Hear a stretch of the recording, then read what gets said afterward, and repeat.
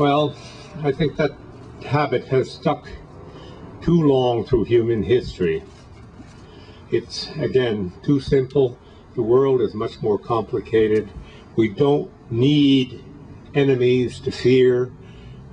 You know, it may be fun at the Saturday afternoon movie to see something like The Mummy's Ghost Returns or something like that. But I mean, why do we need to go through life looking for things to frighten us? But nevertheless, we do that as organizations of human beings. We create governments. We create private governments called corporations that actually aren't anywhere near as democratic as even the governments that we have. You know, what happens to freedom of speech when the boss is listening to you anyway?